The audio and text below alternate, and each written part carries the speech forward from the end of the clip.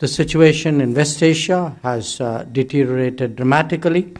G20 members on the whole welcomed the understanding which has been reached on the release of hostages, on the flow of relief material to Gaza. There was a strong sentiment expressed by the leaders to ensure implementation of the commitments which were agreed to at New Delhi.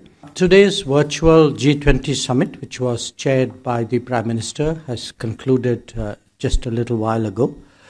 All 21 members of the G20, including the AU, the 9 guest countries and 11 international organizations participated in the meeting. The discussions were fruitful, they were very productive. All leaders congratulated Prime Minister on a successful steering of India's G20 presidency. Let me set out the context for the virtual G20 summit. As you're all aware, the New Delhi Leaders Summit saw the unanimous adoption of the New Delhi Leaders Declaration.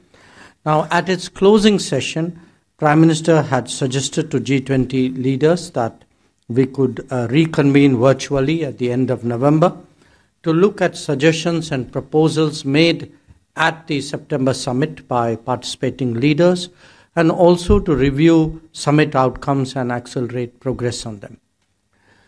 Secondly, the G20 finance ministers and central bank governors meeting was held in Marrakesh in mid-October.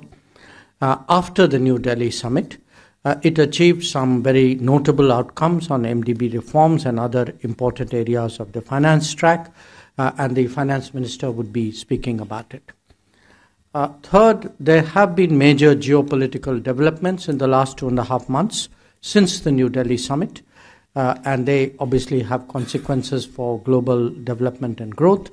The situation in West Asia has deteriorated dramatically, which has serious implications for the region and the world.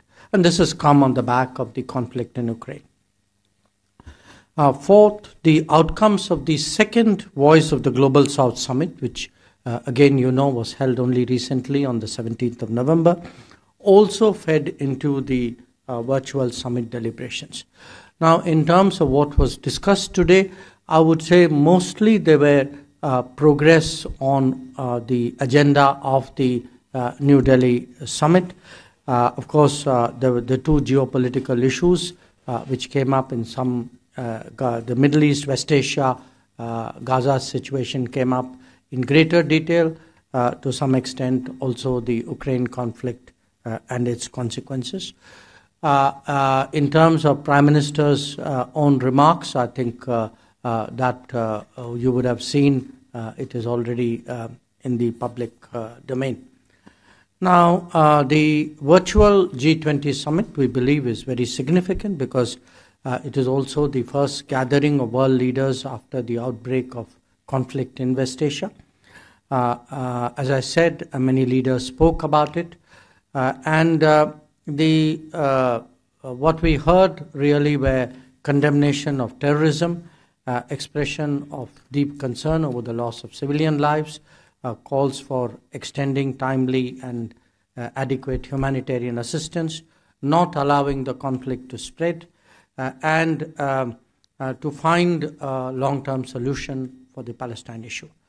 G20 members on the whole welcomed the understanding which has been reached on the release of hostages, on the flow of relief material to Gaza, and some pause in the fighting.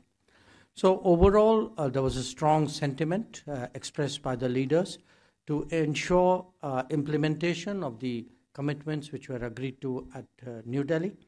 Prime Minister Modi assured President Lula of Brazil of India's fullest support as Brazil takes over the presidency. We will be part of the G20 Troika, and together we will continue to take forward the outcomes achieved during our